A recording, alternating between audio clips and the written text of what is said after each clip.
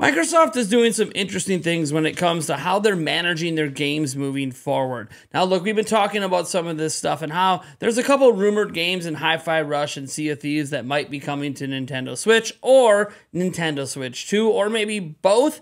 But what's really interesting is how Microsoft is approaching games moving forward and how this, obviously for our purposes, impacts Nintendo, but obviously impacts, well, PlayStation as well. Now, there's reasons for this. Many of them probably coming from the fact that Microsoft isn't seeing a lot of growth right now. Their gaming sector isn't seeing subscription growth right now with their Game Pass Ultimate. It's sort of stagnated. Their system sales aren't exactly doing great. So Microsoft is trying to do a sort of different strategy. And we're hearing this from the very top of Microsoft now. This is not just something that is willy-nilly tossed away and just fan speculation at this point. No, Microsoft is seriously contemplating doing major things. Let's take a look at how this impacts Nintendo and what was said by the literal CEO of Microsoft.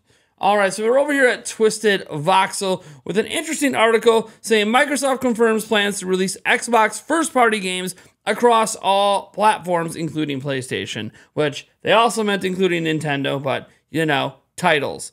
Coming on down, it says Microsoft has confirmed it has plans to release Xbox first-party games across all platforms, including PlayStation and Nintendo consoles. Speaking during Microsoft's annual shareholders meeting, as well as a recent Bloomberg interview, CEO Satya Nadella, I probably butchered his name, I do apologize for that, confirmed the company's plans to release Xbox first-party games across all platforms, including PlayStation and Nintendo consoles. He stated this in response to a question regarding the health and future of Xbox.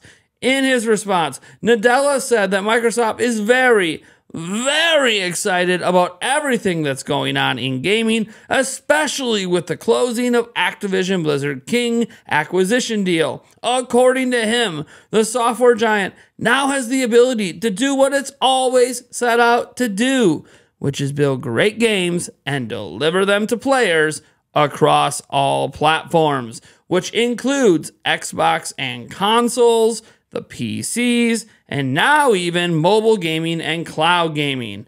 During the Bloomberg interview, Nadella specifically mentioned that he wants Microsoft to be a quote-unquote good publisher for both PlayStation and Nintendo. He stated that prior to the Activision Blizzard King acquisition, Microsoft was number 3 or number 4, and now post-acquisition, he believes that the company has a chance to be a good publisher on Sony, Nintendo, PCs, and Xbox.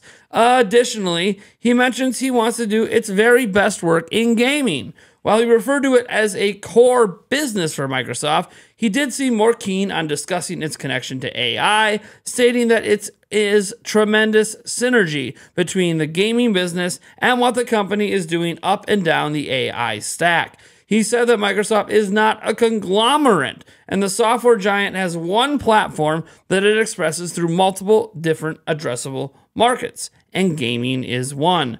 Nadella stated that what he thinks about Microsoft is doing at the infrastructure layer, or what it will do at the edge, the same set of transistors that first were used for graphics are now being used for AI. He said that it should be possible to connect the dots and see why gaming is going to be more strategic to the company. Earlier, multiple sources had already indicated that Xbox is looking to foray into third-party development, with ports of several first-party games rumored to arrive on PlayStation 5 and Nintendo Switch 2. Today, the Microsoft CEO seemed to have hinted that those rumors are true. And that's really the big thing here, is because this is coming from the very top of the company, it's very clear that, well, I'm not going to say Xbox is going to go this traditional, we're all in the third-party bandwagon and just going to bring all our games everywhere. What I will say is that it definitely seems interesting, at least, to say the least, that they are looking into doing more and more things with these other systems. And again, a lot of this is because if they only stuck with strictly the market that Xbox has, it's a fairly small market, and that doesn't make sense for the massive IPs they have. Now, we already know Call of Duty is going to be on everything. Like, that was the big deal with trying to get the deal approved. It's going to be on many different streaming services. It's going to be on all of the systems. I mean, look, Nintendo has a 10-year deal locked in. So presumably this year for the next 10, starting in 2024. So now through 30 or 2034, we should be having a Call of Duty on a Nintendo platform that is feature parity with everyone else. So that should be a thing that's happening. But what I find fascinating is it seems to go beyond just Activision Blizzard. There seems to be a general thought process within Microsoft that, hey, we recognize our system sales aren't great. Maybe we need to start taking our games and bringing them elsewhere in ways that we can, whether it's through streaming, whether it's Game Pass, or whether it's just straight up native ports, which is very interesting, because when we talk about some of the stuff like Hi-Fi Rush coming over, that was made, I believe, in part by Tango Works and some other companies within there. These are Microsoft-owned studios. It's a first-party game for them now. And when you talk about like Sea of Thieves, look, they've owned Rare a long time. That is very much a first-party thing. Those games coming over were already, an indicator. And again, these games haven't been announced yet, but already a very solid indicator that, hey, Microsoft is starting to think beyond the Xbox platform. Now, really the biggest controversy with all of this is being stirred up among the Xbox faithful, the ones that have invested heavily in the Xbox ecosystem and platform. And a lot of their concerns are just their platform being devalued, and or maybe Microsoft someday just not even making a separate Xbox. Now, we all know the roadmap for Xbox and what leaked out there, and that doesn't appear to be the case anytime soon, right? Like, there's supposedly a refreshed Xbox Series X coming this year, maybe a new generation system as early as 2026, maybe, as late as 2028. So, I mean, Microsoft obviously is still planning to make consoles for the foreseeable future, but this is all more about the 10-year plan, right? The 20-year plan, where I'm looking at being 50 years old and maybe there is no Xbox console anymore. There's also some slight concern from people that just care about the health of the video game industry, and that is making sure that PlayStation in particular has a direct competitor. Now, what I find fascinating about this is no one seems to be concerned about Nintendo having a direct competitor. That's what I find that's interesting in this conversation, because right now, Nintendo basically has no competition. We could talk about the mobile handheld PC space. If that's what you think is competition, then Nintendo is crushing that whole market so bad.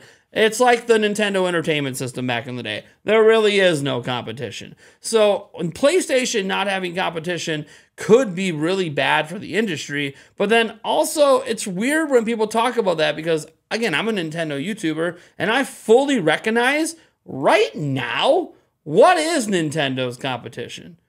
I guess it's PlayStation, but then PlayStation's not portable. I mean, they have the Q thing, but that's not really the same thing, so it's not really a true competitor. Like, that's the interesting part, is if Microsoft dips out, PlayStation loses competition, but then Nintendo hasn't had competition for a while and nobody seems to mind. So I do find it quite fascinating. Obviously, if that does happen, I mean, look, realistically, the competition is just PlayStation and Nintendo fighting for market share of the video game space, and they do directly compete in some ways. They get some of the same games. I totally understand. There is like literally a competitive thing between PlayStation and Nintendo.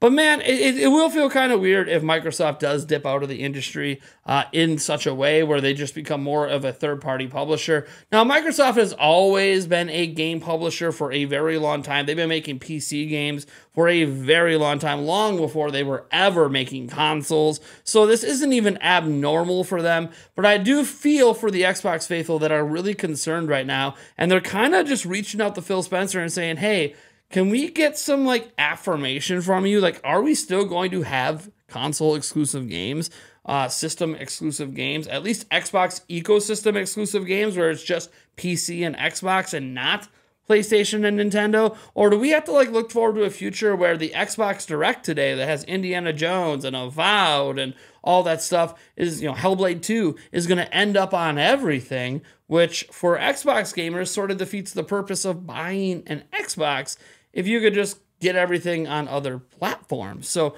it's going to be quite fascinating. I know there's some people that think we could see announcements as soon as the Xbox Direct today. For those that know, there's an Xbox Developer Direct that we will be live stream reacting to. And some gamers actually think this Xbox Developer Direct at the end of the trailers might have more than just an Xbox logo.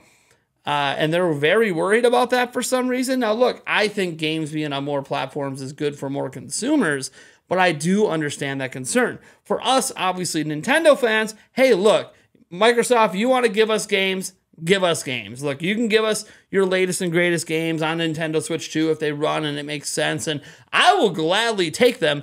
I also want to make sure that you give us some of your old games. We talked about this a bit on the podcast last night. I would love to have Conker's Bad Fur Day coming over to the Nintendo Switch Online service. I would love to see that, the original N64 version. Let's get that online multiplayer mode implemented. I'd like to see all of those old Rare games come back. And yeah, I don't know. Like, this is just one of those things that I also think if you look to the future of Microsoft, if every game doesn't go multi-platform, well, some games could make sense. There is, reported possibilities. There's a new Banjo-Kazooie in the works. It's just a rumor right now, but there is like the thought process, a new Banjo-Kazooie's coming. I don't know, man. What kind of makes sense to get Banjo-Kazooie to launch simultaneously on Nintendo Switch 2? We have the audience that wants to play that kind of game. So it would kind of make sense, but then maybe something like Avowed you would keep to yourself. Although you could argue Avowed could have quite a big audience over on PlayStation. So the same argument for Banjo-Kazooie for Nintendo is the same argument to bring a lot of Microsoft stuff to Sony. So I'm very curious what Microsoft's going to do. I don't think there is a win-win here where they're going to make Xbox faithful happy and also make gamers on other platforms happy. I don't think that's possible. I think there's really just either most things need to be exclusive or most things go multi-platform, and you try to balance that line of both, and I think you're just going to make a lot of people upset. You're going to get some PlayStation fans thinking they should get more from Xbox, and then you're going to think Xbox fans thinking they should keep more things just for them. So I don't envy the position that Phil Spencer is going to have to navigate, but I understand that they're a business, and they have to make business decisions. And look, Xbox was struggling to make money. The Xbox side of Microsoft's company wasn't very healthy. And you know what? If they got to make the hard choices to maybe go kind of mostly third party, then they're just going to have to do that someday. For now, though, they're not technically going mostly third party. Activision Blizzard King Games might be mostly third party, but a lot of the stuff that we're seeing today should be Xbox exclusive as far as we're aware. I guess we'll find out because we're going to be live reacting to the Xbox Direct later today.